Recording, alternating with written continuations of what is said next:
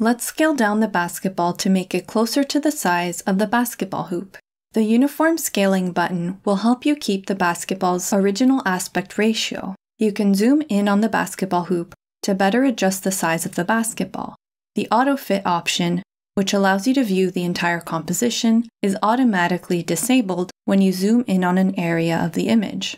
Pressing the F key will reactivate it, so you can quickly zoom in on an area of the image and then press the F key again to see the full format.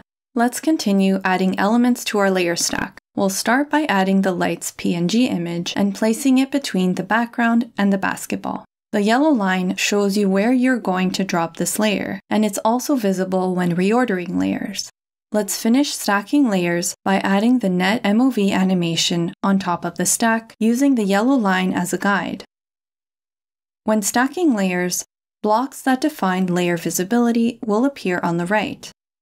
Static PNG images automatically have their visibility set equal to the composition duration, which is 30 seconds in this case.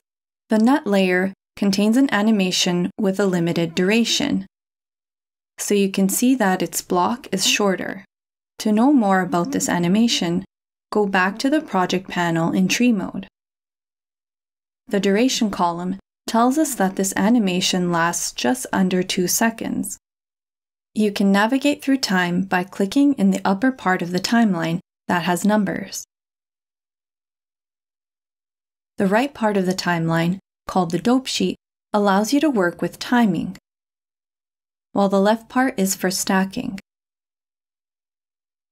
Remember that this stack is also visible in the visual stack. One of the dope sheet's main purposes is to provide information about layer lifespan, meaning layer visibility over time.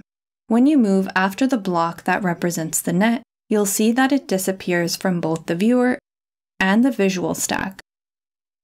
The notion of temporary visibility will be very important going forward. The same thing happens when you disable a layer's visibility.